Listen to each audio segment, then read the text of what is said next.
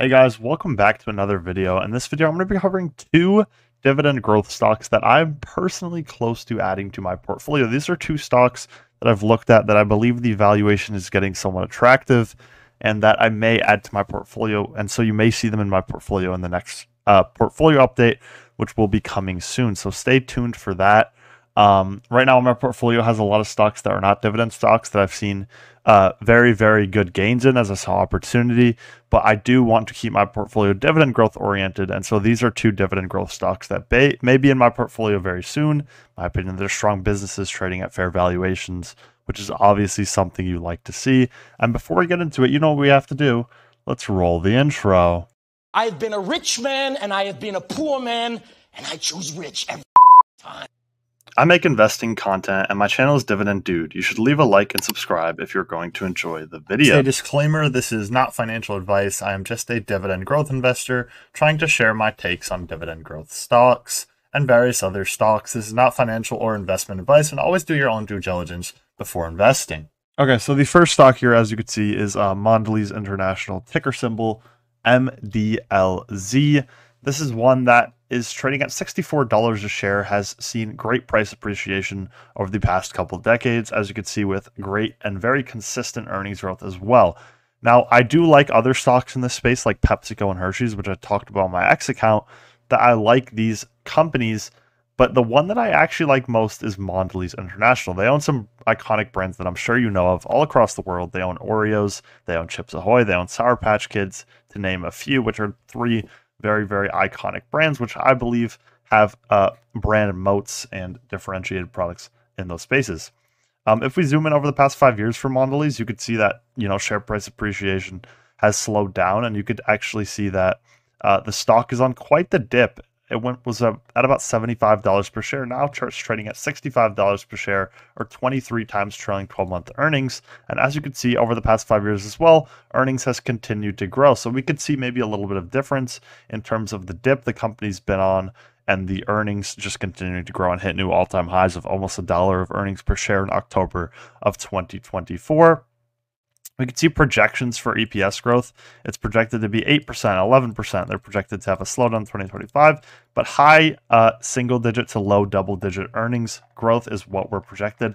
And we could actually also see that the price target for Mondelez is at about $75 per share, so signifying about 15% of immediate upside, which is nice to see.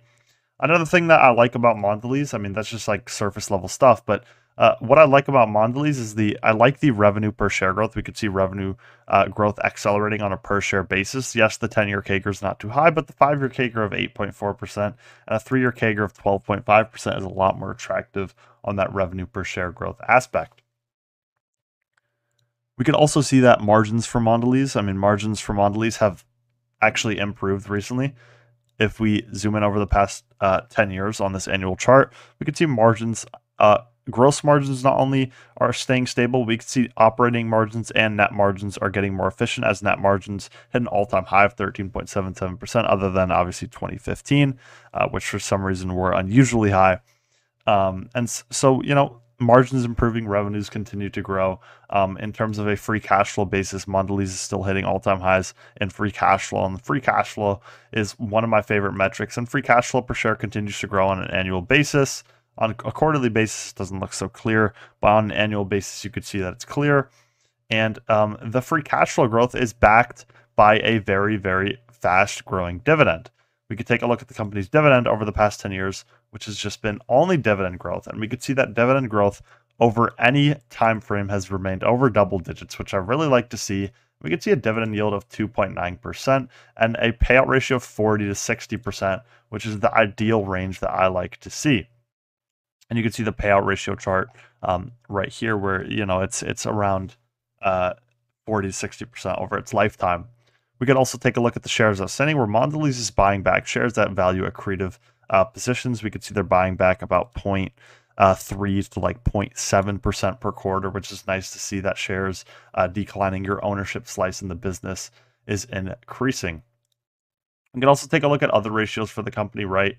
We like to see return on capital employed of above, annual return on capital employed and I really like return on invested capital as a better metric, but you can see annual ROIC is not the best. I would like to see it, above that 10% mark at least, and it's like 7 to like 8.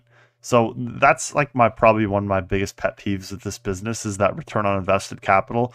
Right, if we compare it to another company with snacks and beverages in the consumer staple space, like PepsiCo, and we take a look at their return on invested capital, it's 15 to 17%. So that's my biggest pet peeve, right? I'm looking to add a consumer staple, but Mondelez may not be the right choice because of that. But other than that, I do like Mondelez better than PepsiCo, right? If we just take a quick look at PepsiCo, we can see the dividend growth is just not there like it is for Mondelez. Yes, PepsiCo's buying back shares, but they're not buying them back as fast. And in terms of obviously free cash flow and revenue growth, I think Mondelez is growing a little bit faster. So that's my biggest complaint with Mondelez. The second dividend stock that I'm close to adding is Nike, ticker symbol NKE. And this one, it's very, very obvious to see the drop that this one was taken. I mean, over the past 5 years, it's actually lower than it was 5 years ago. And it seems earnings have continued to grow. Yes, earnings maybe have stabilized as well in the past 5 years, but I think the drop is far over exaggerated. The street is still expecting after 2025, they're still expecting mid-teens earnings growth, and the company's trading at just 22.5 times earnings right now, and the dividend yield is over 2% for the first time in a long time. So this is one, with an iconic brand that's well-renowned across the world that, in my opinion, is just beaten down. We can also see that the price target is 106, so we're expecting about 34.5% of upside in the immediate short term, which is nice to see as well. In terms of the key financials for Nike, we could see that revenue is probably one of Nike's strongest suits. Revenue for Nike over the past 10 years has grown 8% per year. Over the past 5 years, 6.45% per year. And you could see that has slowed down a little bit, which has contributed to the price drop. As we take a look on the quarterly chart, we can see the revenue slow down here.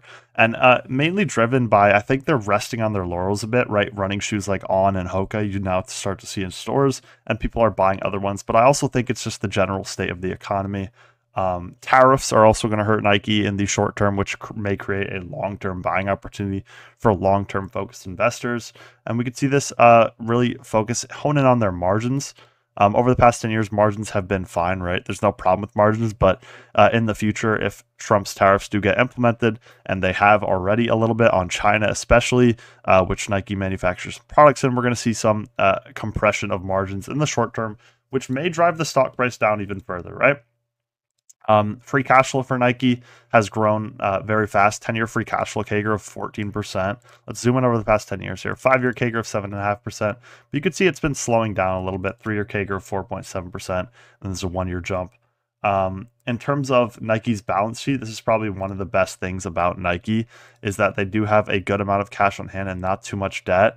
There's just only $1.8 billion more cash than debt, and the company is a massive company, and it's a cash cow, so it's virtually nothing in debt. Like, they just have cash on hand. In terms of dividend data, it's good that Nike continues to grow their dividend, although it is decelerating a little bit, which is not good to see. Nike's dividend growth of 11.07% is fantastic.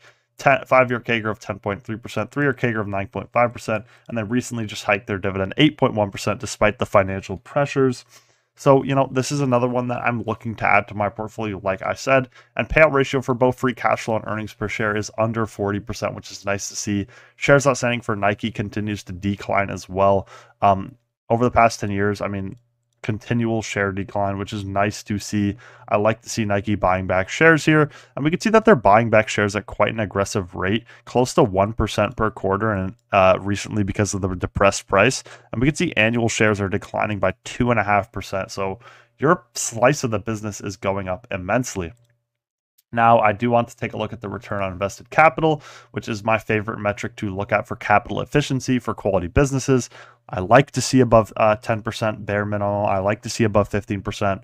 Return on invested for capital for Nike has consistently been above 15%. So this is a check in the box for Nike. It's a very good sign to see annual return on invested capital be so high.